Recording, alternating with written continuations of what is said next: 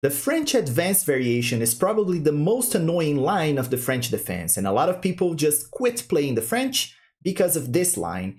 It gets a lot of space for white, and it's difficult to play in a cramped position as black. But today I'm going to teach you guys a very interesting sideline that you can play as black, and it's a simple solution to all the problems that the French defense players find in the annoying advanced variation. But before we start talking about the moves, I'd like to ask you guys to subscribe to the channel and like the video if you like it.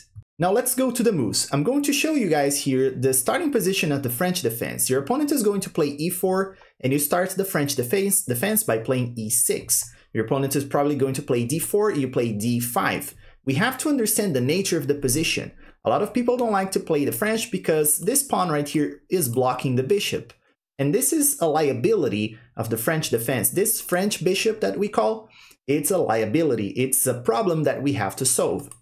So in many lines of the French, we want to trade this bishop down for this bishop, the light squared bishops, as soon as possible. And in this sideline, I'm going to teach you guys is a very interesting way to trade this bishop and solve this issue of the French bishop.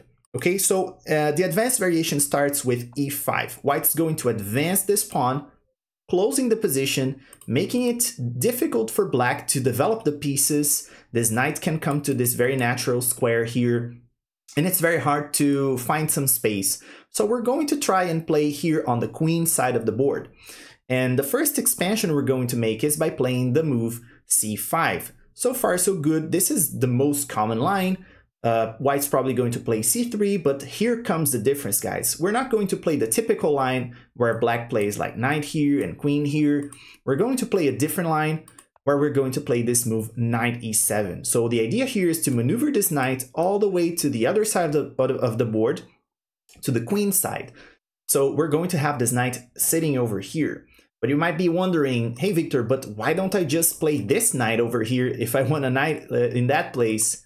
Yeah, but we're going to understand why. We want this knight to be here blocking this diagonal, so white's not going to have a check with the queen here in this position, and we want this knight to remain here, so we're going to use it to recapture our light squared bishop when we want to trade it. You're going to understand this in a moment. So white's probably going to develop their knight to f3. We're going to play our move knight e to c6. This is our plan all the way, move the knight from the king side to the queen side of the board. And here, more often than not, white's going to play this move bishop d3. We're going to see what to do in case white plays this move right here, a3, preparing the move b4. But we're not going to talk about this right now. Let's talk about the bishop first. So bishop to d3 is the most natural and common move in the master level and amateur levels. This is the most common move. White's preparing to castle in this position. And here, our idea is we're going to play this move right here. We're going to play b6 and place this bishop here. So we're going to trade the light square bishops. This light square bishop is a very bad piece of ours, and it's a good piece for white. So they have the light squared bishop is a good bishop for them. We're going to trade our bad piece for a good piece of white. And we're going to use this knight to recapture over here. So our idea is to play b6, bishop here, trade bishops, so we're going to recapture with the knight here, okay?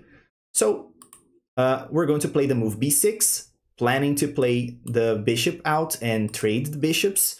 White's probably going to castle. We're going to play bishop to a6, and white has nothing better than just taking our bishop. We're going to, in that case, recapture with the knight. In case they just try to move this bishop away, the rook here will be captured, so they have to take this bishop. They have no other choice.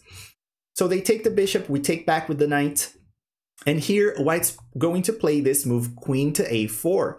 And here you can see, guys, that it's actually attacking this knight right here, and it's kind of attacking, accelerating our king over there. So it's interesting because this knight that we moved all the way to the queen side of the board is now protecting this diagonal.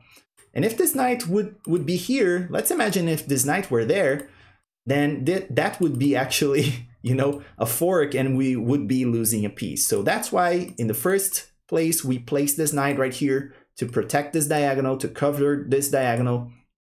So in this case, white cannot simply go and place and take this take this knight over here.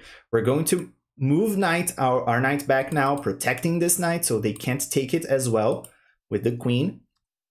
And here white's going to develop the bishop to e3. We're going to play queen to d7, and here it's very important. We're kind of preparing some discoveries here, and if white's not aware, the best move for them here is to just retreat the queen somewhere. But if they play, for example, knight b to d2, which is actually the most common move according to the Lichess database, here we have a very interesting tactic to win a pawn, and you can pause the video if you want to try to find it yourself. This is a very typical trap in the French defense, and it happens a lot. But usually you have a bishop here, you would have the bishop here, and this trick also works, but now we have the queen. So the move is knight takes pawn over here. So when we take e5, they don't have time to recapture with the knight or with the pawn here, because the queen is hanging. This queen is not defended. So they are forced to actually take our queen. If they do anything else, they lose their queen. So they're going to take our queen. And when they do so, we're going to recapture with the knight. So we are up a pawn in this position. It's already really good for black in this position. So white might try to take the pawn over there. We can take back with the pawn. Actually, taking with the knight or with the bishop is okay. It's playable. And according to the engine, is just a little bit worse. Engine prefers taking with the pawn.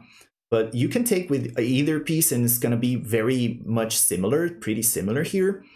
In case knight b3, we're going to play knight c6 and keep developing our pieces. Rook a to d1, for example, we're going to play bishop out. And we don't even have to castle in this position. Let's imagine they centralize the rooks.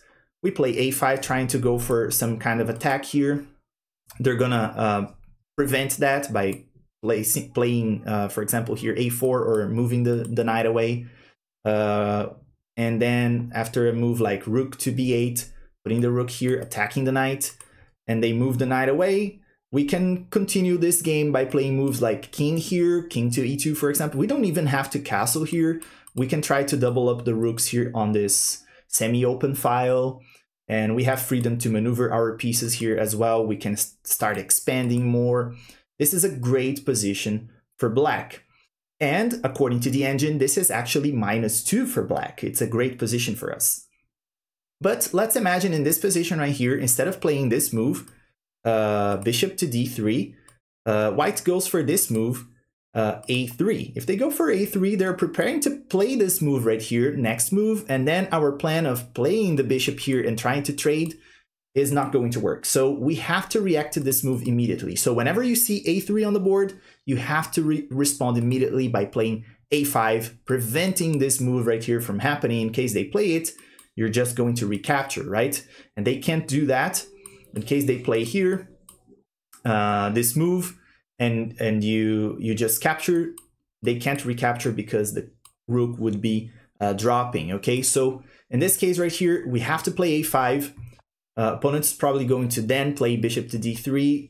You play b6, following our plan of trading the light squared bishops. They castle, we play bishop to a6, trade the bishops, and white's going to continue developing the same fashion here. We're going to play bishop to e7, trying to castle next move, and this is also a great move, a great position for black. We can continue expanding here, pushing our pawns.